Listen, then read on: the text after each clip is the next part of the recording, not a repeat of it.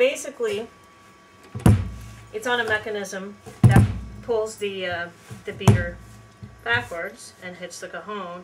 And the reason that I developed this was so that I'm a songwriter and I wanted to be able to play a little bit cajon with my guitar as well. So in order to play without getting that tone, there's a little bit of a softer beater here. That is adjustable as well. And I've also hooked up a little hi-hat too that you can use if you want to. If not, no need. But basically, everything from, you know, just a straight rock.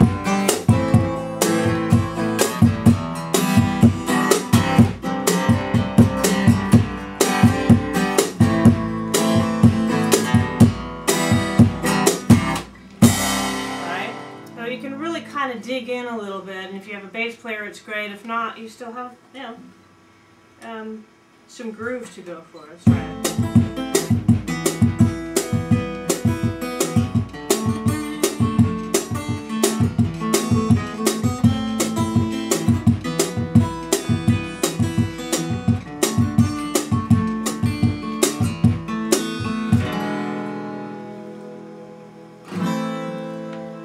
So there you have it.